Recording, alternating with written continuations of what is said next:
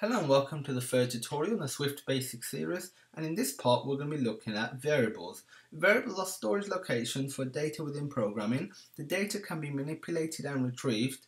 Variables in Swift are extremely easy. There is no need to specify the data type, unlike languages such as C and Objective-C. If you use them, you'll know exactly what I'm talking about. And they use the keyword var to declare a variable. If you use something like JavaScript, you'll feel right at home here with variables. So let's just go ahead and open up our project. You assign or you create a variable like this. You do var, then the name of the variable.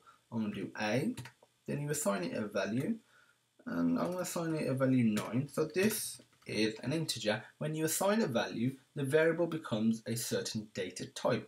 And if I were to do a equals 9.9, it'll give me an error because a is an integer. But if I do a equals 8, it's fine with it because 8 is an integer. So you can only assign a certain type of value to a variable once it has a data type, but you don't have to specify the data type here. It automatically picks it up. You do var b equals 4.5, and this is a float value. You do var c equals true.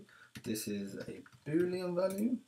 Var d equals quotation marks hello world. This is a string value. Var that is it, and we can use this in a print line by saying print ln, and you just specify the variable name. So I'm going to specify d. If I run this, it says hello world.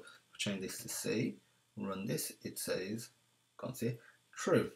And if you run b, you run it, let this pop-up disappear, and it says 4.5. It's that simple.